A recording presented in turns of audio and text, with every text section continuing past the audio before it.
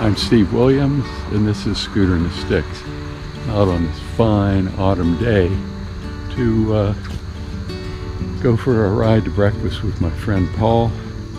Talk a little bit about the Vespa life. So let's get going.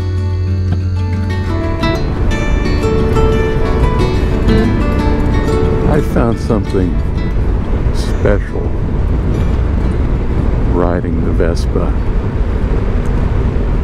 Something I guess I call the Vespa Life. There's just a relaxed feel when I'm riding the Vespa as opposed to anything else. And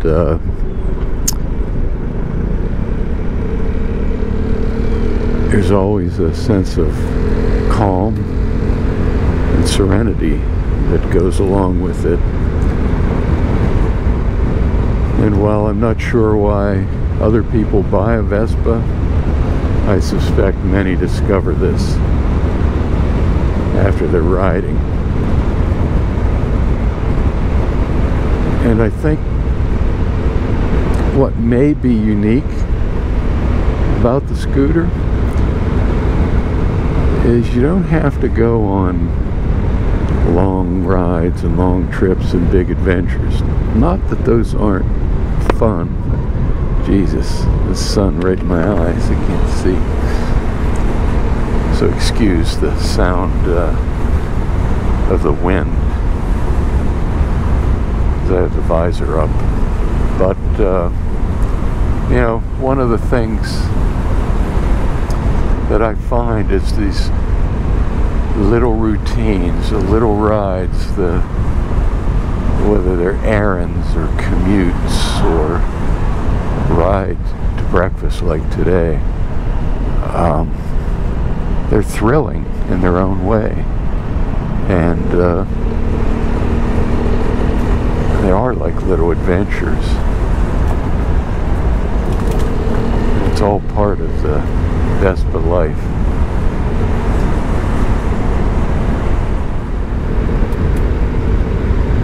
I'm not sure why riding the Vespa is so different. I thought that it's the relatively compact size of the scooter, though when I line it up next to my motorcycles it seems pretty much the same size. I don't know if it's the twist and go throttle so that I don't have to shift and fiddle with all the mechanical aspects of a motorcycle, but there is something seductive in a very quiet way. I talk about riding the Vespa as thrilling, even though it's not an adrenaline rush. It's thrilling in some other way. But part of it is just being out in the world. And I know for some of the people that watch this video, they don't have as easy access to an already serene world that I do. But if you're in a place that has relatively lightly trafficked roads, if you're in rural areas and you don't want a motorcycle but you still want to get out and fly like a bird, the Vespa may be the perfect thing to introduce you to the Vespa life.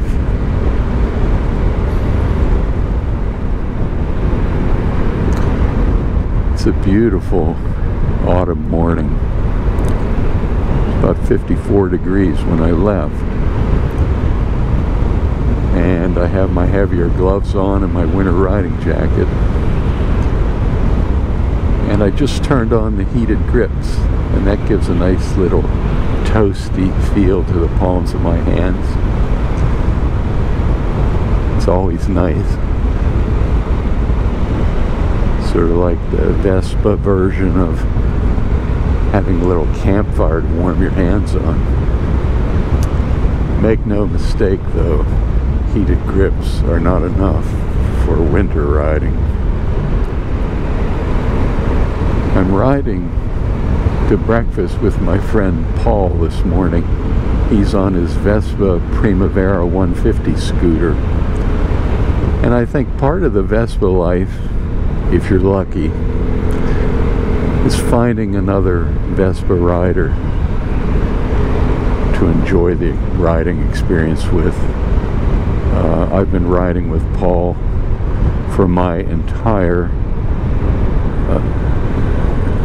Vespa career. When I first got one back in 2004 or 5, and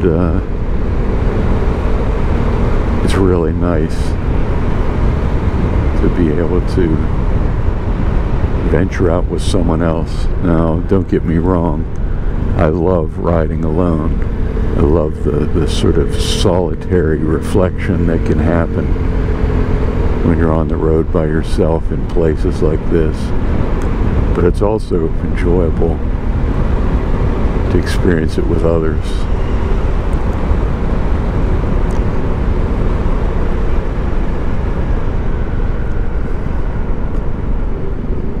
I know I just,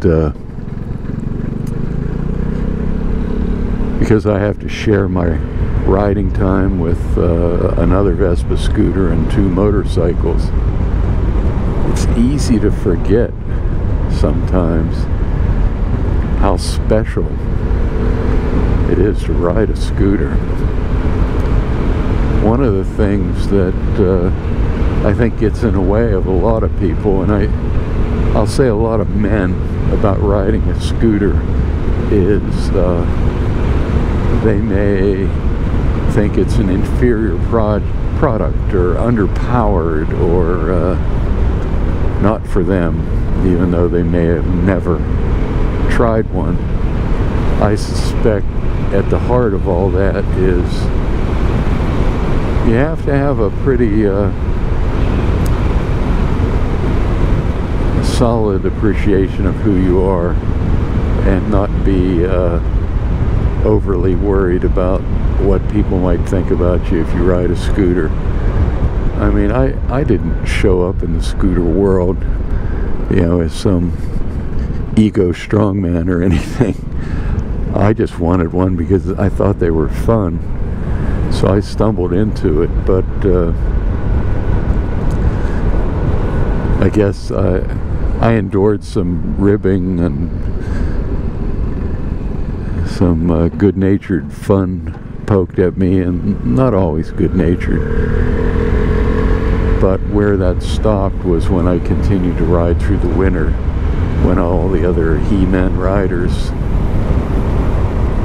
drained the oil and gas out of their machines and put them away for the winter, and I was still hammering the roads on my Vespa. So I found a grudging respect from some of the hardcore riders and adventure riders I knew, because I was still going when it was 10 below zero. That's a different aspect of the Vespa life. But I will say that this scooter is the perfect all-around, year-round machine to ride in central Pennsylvania. And if you can get your ego out of the way, man, you can have some fun and enjoyment and satisfaction all the time with just a little twist of the wrist.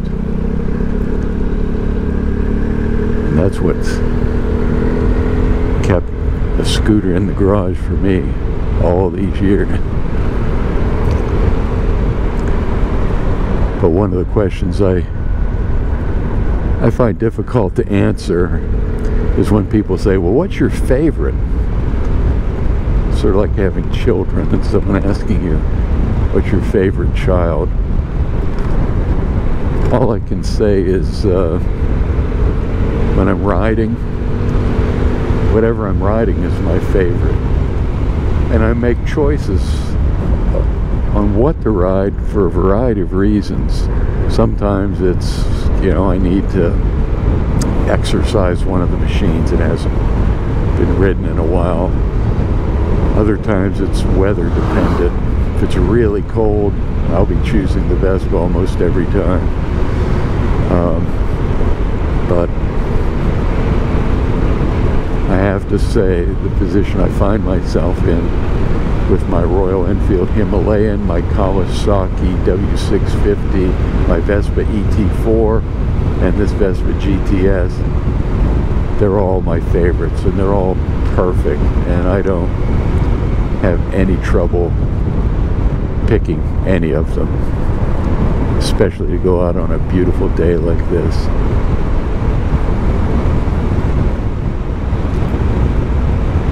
I get questions about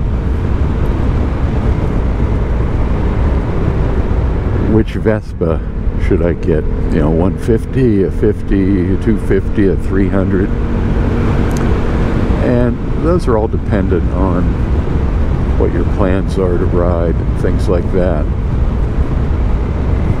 But I also get a question sometimes that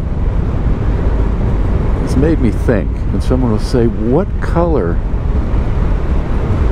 Vespa do you think I should get, or what do you think of this color? And a couple things come to mind. One is, you know, why would my opinion matter at all about what color? But something occurred to me is there are so many color choices with a Vespa that stylistically you can make choices around the Vespa that fit your personality almost. I mean, the reason I love this silver scooter is, and it's called Excalibur Gray, or Excalibur Silver, I can't remember now, but it is perfect in photographs, and as a photographer, you know, it just, I warmed to it as a subject. It just looked great, and I really picked it for that reason, because there were other colors available. I like red scooters, but I'm not wild about how they look in pictures. There's a new color out now. It's a beige. It's called beige something, an Italian word. And when I heard that, I was like, beige? I don't want a beige scooter. But it looks beautiful in photographs. I've never seen one out on the road anywhere, but I wouldn't hesitate at all to choose that. But again, I choose for how they're going to look in pictures. Other people may choose them because there's a color that resonates with them. But with a Vespa, you have choices. It's not like buying a Honda where you got one or two colors. You either get red and white or red and white. But yeah, it's pretty cool. It's a beautiful day, and the scenery is just stunning. I feel so grateful to live where I do, and ride where I do, and see what I see.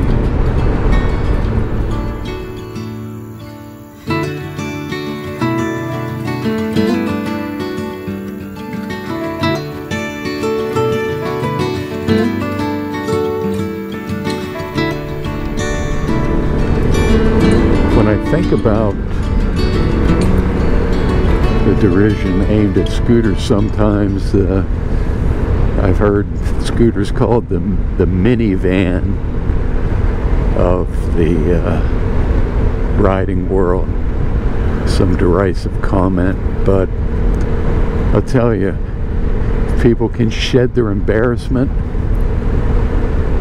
and embrace the rather elegant simplicity of riding a Vespa scooter, they're big rewards to reap, because they're so much fun. And they've reduced the world to an embraceable amount. I mean, I'm serious when I say every ride through every familiar place that I've been dozens and dozens of times feels new for some reason. But anyway, I'm getting hungry now, so I'm looking forward to breakfast.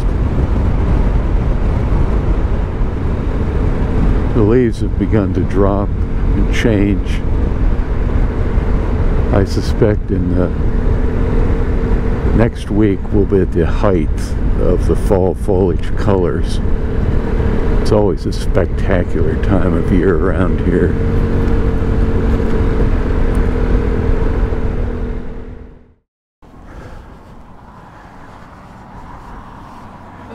You ready for breakfast?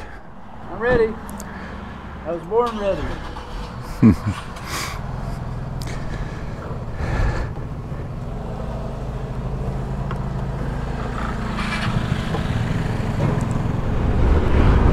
This ride's going to end up at the Meandering Mallard for breakfast. Nice 28-mile ride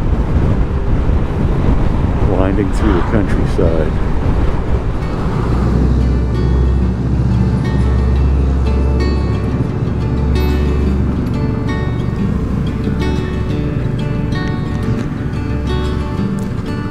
Meandering Mallard Coffee House.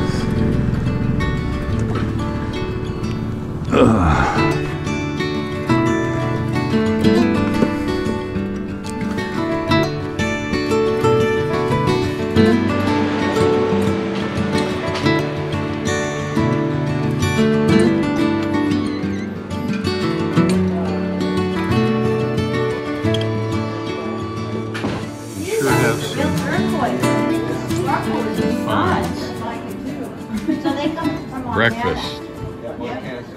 I actually show it before I eat it.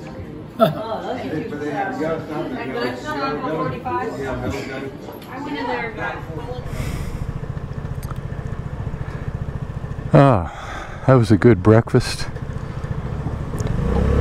You can tell when you've had a good breakfast by how badly you want to take a nap afterwards. It's warmed up considerably. I've got my summer gloves on now. The Vespa Life is a good life. It provides some serenity, relaxation, calm, peace, quiet, and it also adds a little spice to life, a little motivation to get out and see the world rather than sit on the couch, watch television, or whatever other distraction you might have.